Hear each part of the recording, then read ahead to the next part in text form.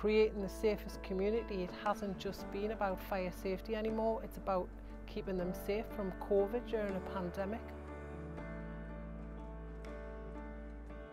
You've got to care for one another, you know, it's just a human nature. I want to provide them with opportunities to have experiences with their loved one that where they remember them moments like I did with me gran. I think you've got the main one is to care, genuinely care about how that person's feeling.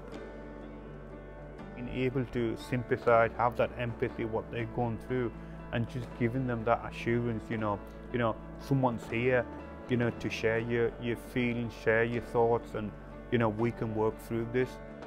What's meant to be, you'll be, and you've got to, you know, whatever you put out there, you'll get back.